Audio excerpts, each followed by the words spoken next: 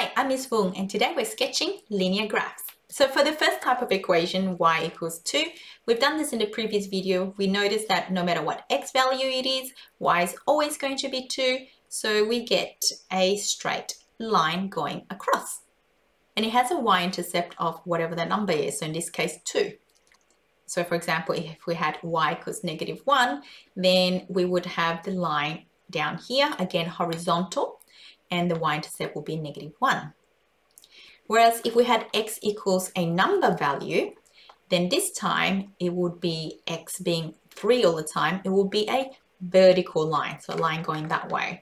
And the x-intercept will be whatever that number is. So no y-intercept this time, just the x-intercept. So for x equals 0, what would the line look like? It would be a vertical line, and it will be on the y-axis because it's going through x equals 0 all the time. And the x-intercept is 0, 0. So here we have 4 graphs that you can sketch really quickly. Pause the video and unpause to see if your answers are correct. So for this graph, we can draw the x and y axes really quickly. Always label 0, x and y. And then we know that x equals 20 is on the right side. It doesn't matter how far you go, as long as you do a vertical line and write the number 20. Now in linear graph, we say we always have to give 2 values. So pick another one. The x is also going to be 20, but the y value doesn't matter what it is. It's always going to be 20. So make sure you have those features. Let's do this equation over here. So again, start with x and y axes and the 0 over there. So negative means we're going to the left. So just a tip is draw the line first and then the point. It means you can't miss the point. So 0.5 is there, that's 1 point, and pick anywhere. I'm just going to pick here. So I'm going to write it nice and big, 0.5, -0.5, and pick any number, let's say 7. So these are vertical lines. Let's draw these two down here. So again, x, y, and 0. So y equals 12 means it's a horizontal line above the x-axis. So draw a horizontal line, then put the number in. And again, we always have to show 2 numbers. So let's pick a random one there. So y is going to be 12, and our x value can be anything. And lastly, so again, x, y, 0. Now we're going underneath the x-axis, so somewhere below it, doesn't matter where. So our y-intercept is -20. Pick any other value, doesn't matter. So the y is -20 and our x is any number, doesn't matter. Oh, that's an ugly 7. Let me fix that. 7. Oh, I just made it worse. But you get the drift. So we describe the top 2 as our vertical lines and the bottom ones as our horizontal lines. The second method we're going to look at is the x and y intercept method. For example, sketch 2y plus 3x equals 6. So here we have both x and y intercepts. To find each of these, we let the other value be equal to 0. For y-intercept, x is 0. For x-intercept, y is 0. And once we find these 2 coordinates, now we have 2 coordinates, then we can sketch it. So for the y-intercept, substitute x equals 0 into that. So we have 2y plus 0 equals 6. Or in other words, 2y equals 6, divide both sides by 2, we have y equals 3. So our first coordinate is 0, 3. For the x-intercept, where y is 0, we will substitute 0 into there, and we have 0 plus 3x equals 6, or in other words, 3x is 6, dividing both sides by 3 to get x equals 2. So our coordinate is 2, 0. To sketch that, we just put those 2 points on our graph. My tip when we're drawing graphs, write the number first, roughly knowing which one's bigger. So 3 is bigger, so we're going to be going up more than the 2, than the amount we're going across. So 3 and 2, and then draw the line and finally put the dot in. Then you won't miss the dot and your line will look a lot straighter. Let's practice this method of y-intercept, x-intercept to sketch the graph. Let's try these 3 equations. You can pause the video and give it a go and unpause to see the solutions. Okay, so first of all, let's find the y-intercept. So y-inter, that's how I write it. X at 0, we have y equals, what's the equation? 0.1 times 0 plus 2. So we have y equals 0 plus 2 is just 2. So our first coordinate is 0, 2. Our second coordinate is that x-intercept is y at y equals 0. So we have 0 equals 0.1x plus 2. Bring the 2 over. We have minus 2 equals 0.1x. Dividing by both sides by 0.1, we get minus 2 over 0.1, which is minus 2 divided by a tenth is the same as minus 2 times 10. So it is minus 20. So our coordinate is minus 20, 0. So now we have our two coordinates and we can sketch the graph. So now we can, just trying to aim properly. So x and y axis, 0. Always put that in. Minus 20 is somewhere on this side. I'm going to put a minus 20. And then 2 is a lot smaller than the minus 20. I'm going to put it there. So I know it's going to go through somewhere there. And then draw the line. Only after that I put the dot in. It will be harder. Hang on. I'll try to show you what I mean. If I put the dots first and then try to draw, see, it's a lot harder. Whereas if you draw first and then put the dots, it looks like you've done an excellent job at getting that straight line to go across. Okay, next one. Again, let's do our y-intercept at x equals 0. Sorry about my horrible handwriting. I've only got 3 working fingers on this hand. So y-intercept at x equals 0, which is 0 plus y equals, what's the equation? 250. So y equals 250, which means 0 to 50 is our first coordinate. And our second coordinate would be x-intercept at y equals 0. So now we have x plus 0 equals 250, and we notice we get the same value. So 250, 0 is our x-intercept. So 250, 250, our graph is going to be quite even across. So put those things first. And 250 is positive, 250 is positive. So then put in the numbers and then the dot afterwards. Okay, this one is quite tricky and I'll show you why. So here we have y-intercept at x equals 0. We would get y equals 5 times 0 is 0. So it's 0, 0. And then the x-intercept at y equals 0, 0 equals 5x. Dividing both sides by 5, we get x equals 0. So 0, 0. Now this is problematic because we technically have the same point. We only have one point. So if we have one point, what do? We'll have to find another point. The easiest number I can think of is x equals 1. So now we have y equals 5 times 1. So y equals 5. So 1, 5 is our second point. So in this scenario, the x and y intercept are the same at the origin, 0, 0. So we need a second point, and we found it to be 1, 5. So 1, 5 will be around there somewhere. Again, I like to draw the line first and then put the dot after. Okay, so whenever you see that equation there with no c, we know that we need to find a second point. So the next method we're going to use is the gradient-intercept method. So we have the equation and we're going to look at the gradient and the y-intercept.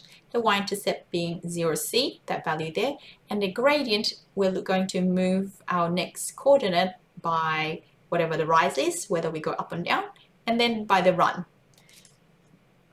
Before we practice this, let's practice finding the gradient and the y-intercept. Let's revise that. So here we have a table of lots of equations. Let's see if you can figure out what the gradient and y-intercepts are for these equations. You can pause the video and then unpause to see if you have the same answers. Now let's do all the y-intercepts first. So we have 11 over there, so 0, 11, negative 3, so 0, negative 3. The value by itself here is the 5, not the negative 3. The negative 3 is with the x. So the y-intercept is 5, don't get tricked. The y-intercept here is the value 0. And for the y-intercept here, that happens when x is 0. So sub x equals to 0, we have y equals 10. And the y-intercept here, again, sub x equals 0 for this one. And we have 2y equals 6, so y equals 3. So the y-intercept for that one is 3. For the gradient, not only will it identify it, we're going to separate it as how much rise and how much run. Let me show you. So for here, the gradient is 2. In other words, 2 over 1, which means the rise is 2. So we're going up 2, and the run is 1. We're going across 1. We're going to do that for all of these. So here we have the gradient is 1/4, which means the rise is 1, the run is 4. So here we have the gradient is -3, or in other words, -3 over 1. So the rise is not up, it's down 3 because it's negative, and then the 1 is positive. So it's always going to the right by whatever the amount is, in this case 1. Here we have an invisible 1, or in other words 1 over 1, so we're going up 1 and across 1. Here we have, when you rearrange it, we have y equals, bring the x over negative x, so the gradient is -1, or in other words -1 over 1, so we're going down. Remember, the negative means we're going down 1, and the bottom number has no negative, it's always positive, so we're going across by 1. Next one, rearrange this one, we have, well, bring the 4x over the other side, we have 6 minus 4x, and then dividing everything by 2, so y is by itself, we have -2x plus 3. You can practice that if you've forgotten.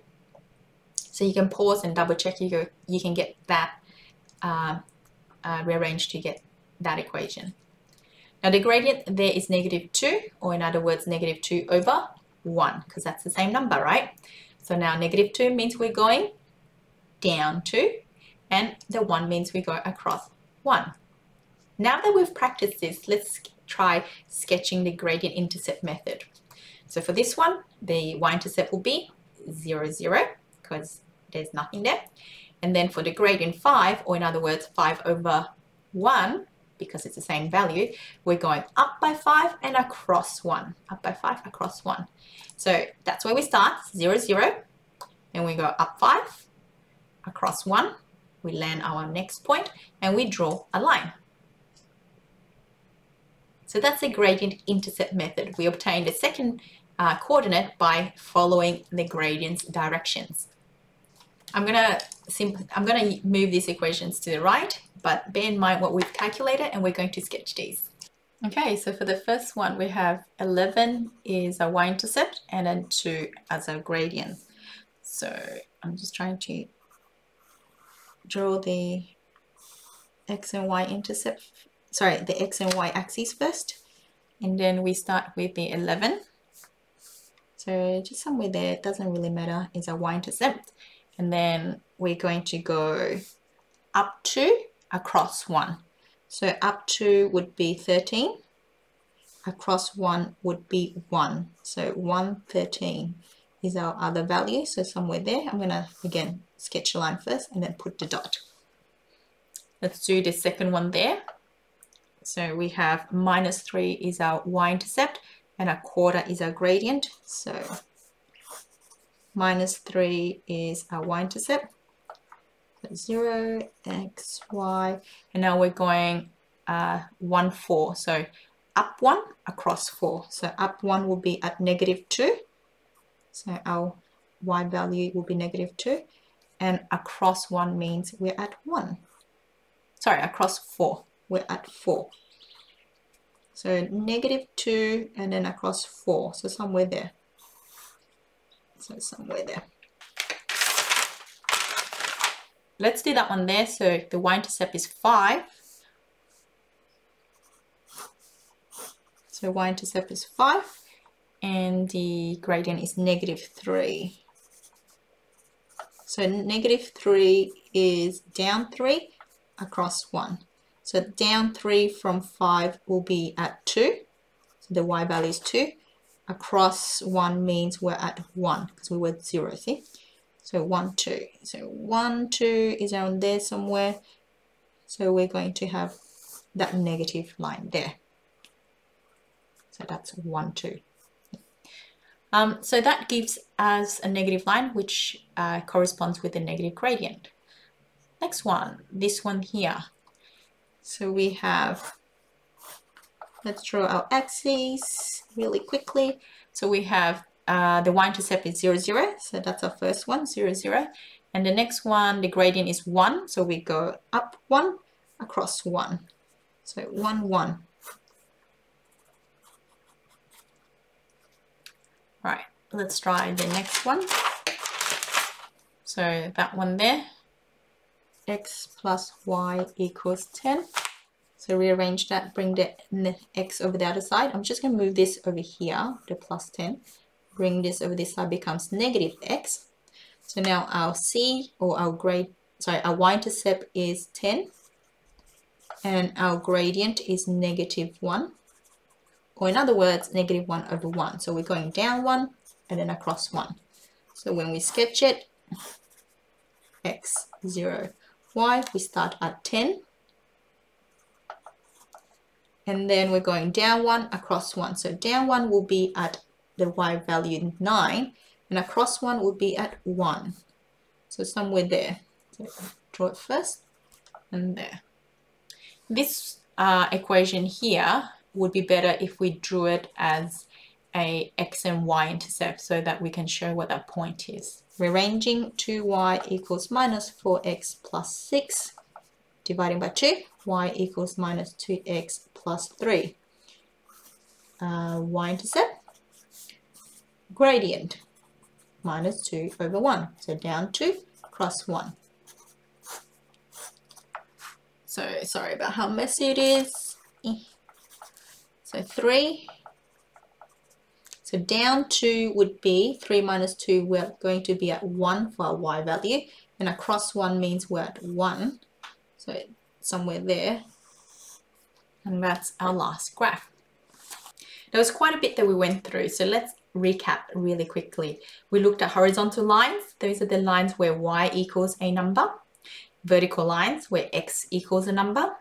Then we looked at the x and y intercept method, where we found the y-intercept by looking at x equals 0 and the x-intercept by putting in y equals 0. And then we've got the two coordinates and we drew it from there. And lastly, we just had a look at the gradient-intercept method, where we look at starting at the y-intercept and moving up or down and then across using the gradient. You might want to watch this video again. There's a lot of content there. Practice, practice, and I'll see you next time.